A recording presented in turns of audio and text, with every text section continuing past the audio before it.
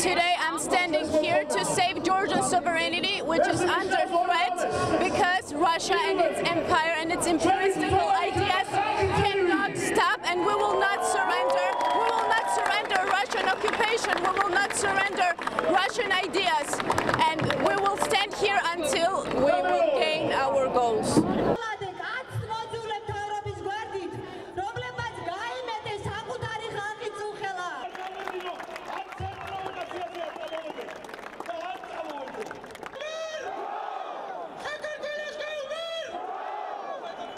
The protest of these 2 days was the outburst of the anger and the result of the insult that the government imposed on the society by putting Russian occupants in the chair of the Georgian parliament chairperson.